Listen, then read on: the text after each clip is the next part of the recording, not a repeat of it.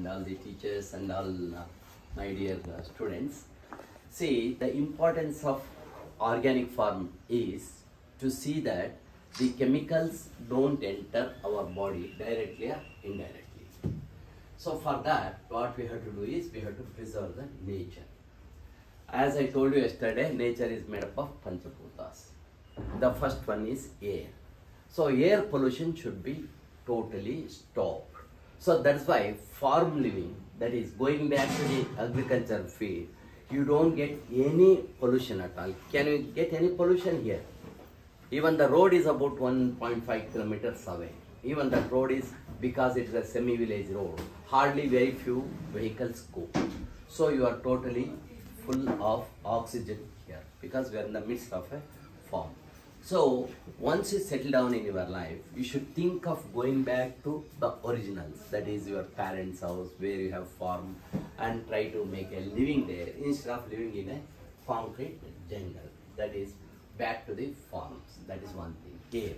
So air usually in an agricultural field, it will be pure, and we don't use any aerosols here, sprays for chemical pesticides, because sprays will again form aerosols and again toxic chemicals we inhale.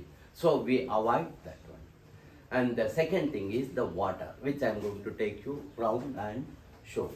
Water conservation is very, very important in agricultural field, because water resource is main thing and unpolluted water is the most important thing. So which is the most unpolluted water on this earth? What is the source? Rain water. So preserve the rain. So as soon as the rain comes, see that it is stored properly. So if you go around our farm, everywhere we have put trenches, hundreds of trenches. All around the farm we have huge trenches. So that whatever the water falls in our farm, not even one drop goes out of our farm. So if you get, say about 80 centimeter rain this year, entire 80 centimeter rain will go down to the bottom of the earth and it gets stored as a groundwater. So that is very, very important. So if you get rain, see that it won't go out. If you have a house, see that water is stored by barrels, or if you have got a borewell, recharge it so that water gets into the borewell. So that is water conservation. That I will show in the form. And third thing is, don't pollute the water. Since we don't use chemical fertilizers here, the water, you directly you can drink also. Such pure water we have, because we are not using chemical fertilizers. That is the water, second. And third thing is soil. Soil is very, very important for growing the what?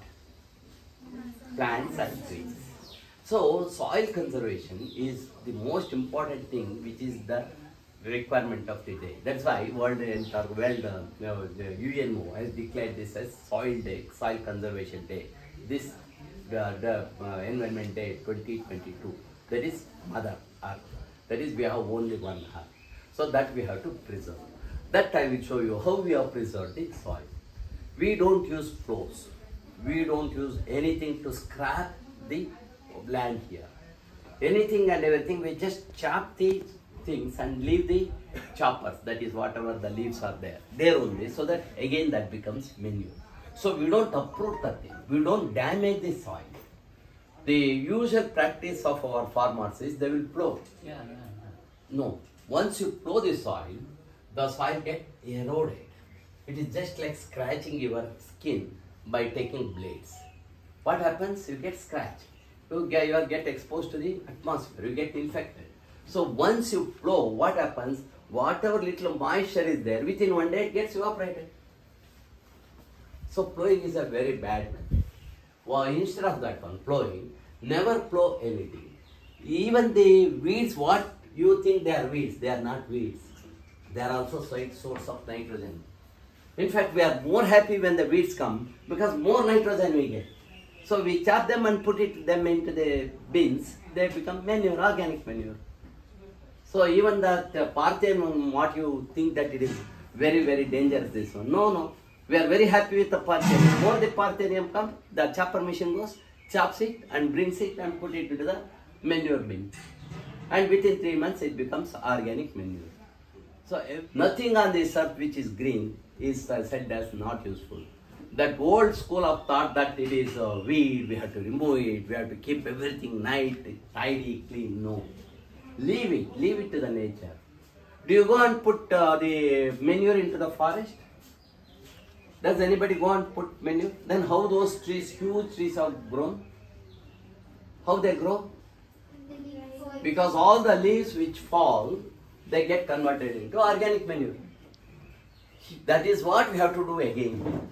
Whatever the leaves, that is the leaves from the coconut, leaves from other things, just collect them, put it into, wherever you go you can see, all around the trees we have put this one. And we just go and dump them. Within 3 months they become organic manure. So what is important for the growth of the plant is the manure. Whether it is chemical manure or organic manure, it grows very well. And organic manure is cheap. We manufacture here itself. That I will show you. That is soil. And other things, of course, noise. There is absolutely no noise pollution here. If you stay back here, morning you get so many birds. They are just singing. Even you can see even the all the animals, birds coming to that farm and pond and drink water and go. You can see the even the rare birds also come, and this nightingale that comes, and so many birds, and it is a beautiful noise to hear. In the city, if you sleep, what are the noises you hear? Yes. In the midnight, all the street dogs will come and start barking at 4 o'clock. They will disturb you. And they will fight in such a way that you don't get sleep for another 1 or 2 hours. Of course, since you are young, you get the sleep very easily. The elders, we experience the problem. Once we get out of the sleep, again to go back to sleep, it is very, very difficult. And early morning, again, all those Allahs, Ullahs, all, luckily it has been stopped from past few months. Otherwise, 5:20, whether you want to get out or not, your alarm will come. All that is noise pollution. Supreme Court has made an order not to disturb the people from 10 p.m. to 6 a.m. so that people let them sleep peacefully. So that noise pollution will not be there in farm.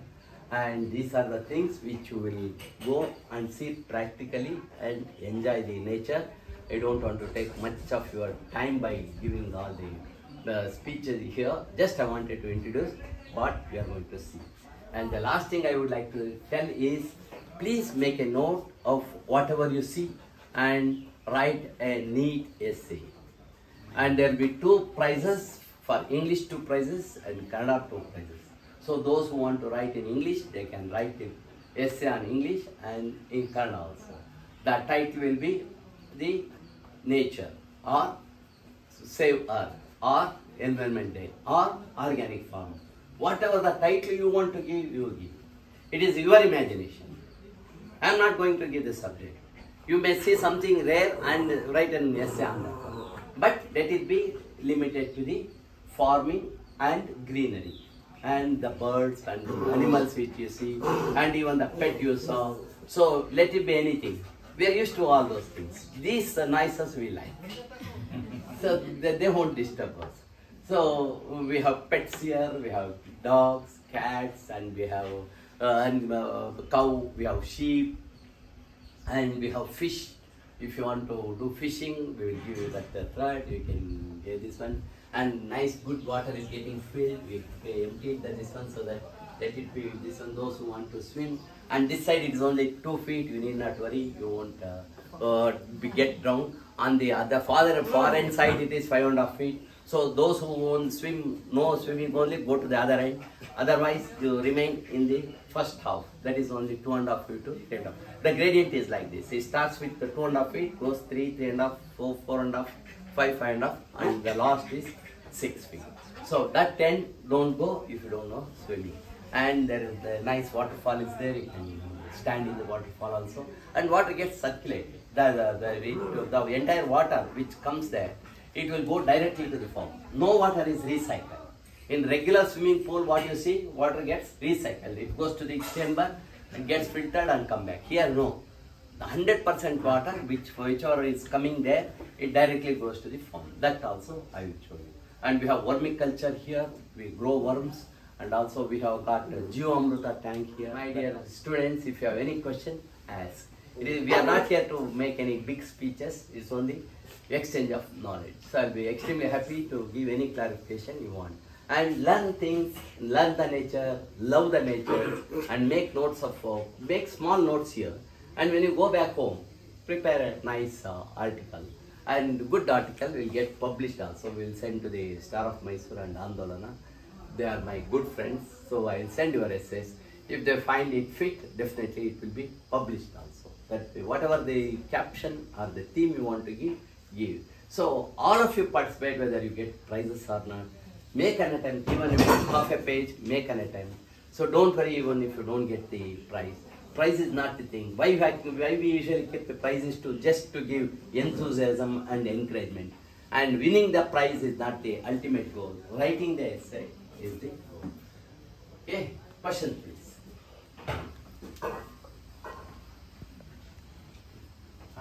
Ask something, sir. Gave you lots of information, no? So you can ask something. Like if you are interested in any of particular subject, you can ask, sir. Which you found it very interesting among these, what sir told. What was very much interesting? You guys can ask about Sadhguru's promoting soil erosion. Yeah. Yes, ask it. Yeah. Good question. Yeah, somebody, please stand up and ask a question. You want to ask us? Stand up and ask. Feel free. So it's an informal class. Sir don't know about the weeds. We really didn't know about the weeds. Yeah, we used to weeds. pluck it and we used to throw that. So sir has given a very good information about weeds. And if you give, Yes. if you bring and give, we'll give money also to you. Really, But sir, we didn't yes. know about the weeds. Yeah. We used to pluck it and I we will used show to just you throw how it is converted into Yes, the. really, that is a very good information what sir has given. Sir, if we leave weeds roots in the soil only, they'll take the nutrients of plants, ma'am. They'll tell us. Excellent question. Very good question. So, I will tell you, see, the weeds, once we cut the weed, it takes long time for it to again flourish. Most of it degenerates, and even the root which is there inside, it gets degenerated, degraded, and it also becomes the manure. We are more happy. Not all the plants which we cut will grow. Few may grow. For example, if I go on chopping about 100 plants today, 1 or 2 may again flourish. But we are happy with them. Yes, come on, be there. After 3 months, we will come and take care of you. So we will be more happy if it grows. All plants will just like grass. We take a trimmer and trim it. After 3 months again it will go and again you trim. So much clippings it comes and it's all manure for us. More it grows, we are more happy. So even the roots which are there, they are excellent material for the soil. Wherever plants are there, roots are there. Wherever roots are there, it loosens the soil. When the rain comes, all the water gets sucked into the soil through the pores because roots are there. Hard soil, wherever there is no plant, the water will not stand there. It will just spill off. You just observe. In the road, if the soil is hard, the water don't soak. And within 10 minutes after the rain, it gets dried up. But the areas where there are plants, you go and just do like this, the moisture will be there for 24 hours, even for 48 hours. Wherever you go into our farm, just put your this one hand and dig. Whatever the amount of depth you go, soil will contain moisture. Because the roots, they act as the percolators. Due to surface tension, water trickles down. So roots are very, very important. And roots get, they contain lot of useful bacteria, legumes. And the roots, once they get degenerated, it gets decomposed into compost. That's also equally important as a manure. Okay, you got the answer? Yeah. One more sir told me, what's that? One more sir told which we didn't know about that. Blowing, yes. Yeah. See, that is a old practice, this blowing. What happens is, when you plow the surface, or when you dig, or when you use this mumpty and chop everything, the surface, the top soil, which contains lot of useful organisms, bacteria, and these roots and these plants, that all get eroded. And when the rain comes, hardly any water, and whatever useful material it was there on the top of the soil, when the rain comes, it just goes. And I don't know how it started, this plowing method, who started, how it started. Generations together it is growing. And our farm is no-till farm. We don't have plows, we don't dig anything. Wherever we want to do, only when it is very, very essential, we use the digging method. Otherwise, everything is chopping board. I will show you the choppers, how we chop this one. They just go and scrap like this, chop. And the clippings are collected, and again they will be put back into the bins. And that will be converted into manure. And hardly you see the soil in entire farm. Entire farm is covered with green. And when the sun falls, hardly the sunlight goes directly to the soil and it won't get heated. Whereas in the regular soil, as soon as the sun falls, it gets heated. Here, that acts as a green carpet, just like covering our body with the skin. So that's why this is no-till technique, no plow technique. And in long run, it works out cheap also, because that plowing, that digging, that's all avoided. Once the entire farm gets covered with greenery, then maintenance becomes easy.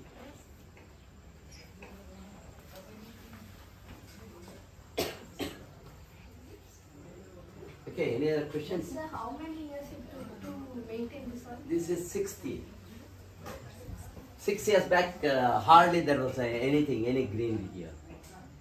It was raw this, and I have got photos I will show you. It was not a maintained farm. It was a regular farm like any other farm, not an organic farm. Now we have converted into 90% organic. Only 10% chemicals you are using. That also slowly will withdraw in another 1 or 2 or 3 years. Because we cannot convert a regular farm into organic farm overnight. Because plant require nutrients. Suddenly you cannot change from one system to other system. It takes time. Because organic manure, it takes years together to get into the soil. Whereas chemical manures like urea, potash, NPK, they get immediately into the soil. I'll give them. So that's why it takes time, and you have to plan and convert the farm into overnight. You cannot do. Overnight, if you do, it will become another Sri Lanka.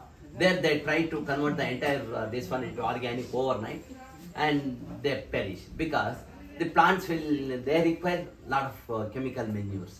They require nitrogen, potash, and phosphorus, and all sorts of chemicals to grow this one. So convert from chemical fertilizer to organic fertilizer. So first year you have to stop the chemical manure only about 25% and fill with 75% organic. Slowly change it to 50-50, then to 25-75, 80-90, like that. And at the end of 8 or 9 years, once you are very happy that no chemicals are required, then you can stop.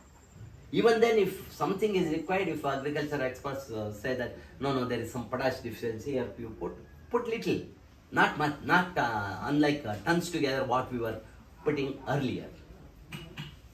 We are not against chemical fertilizers. That should not go into your mind. It should be used in very, very minimal, just like medicines. We have to use medicines only when it is strictly required, only for survival purpose, only when the disease is more. Otherwise, we have to live with the nature. Like that, these fertilizers, they should be used, or pesticides, they should be used only when the things are beyond control, when you cannot control with the organic matter. Okay, right. So why did you think of doing this farm, like greenery, like organic farming? I love the nature, that's why. My grandfather was a Jamindar in Chiknaknali Taluk. So I had seen him doing all this one coconut business, coconut business, and he was a very big shot. And I used to see him like this. He used to always wear peta and all those shawls, and I used to imagine why I shouldn't become like that. So of course I couldn't become like that, but I have become like this now.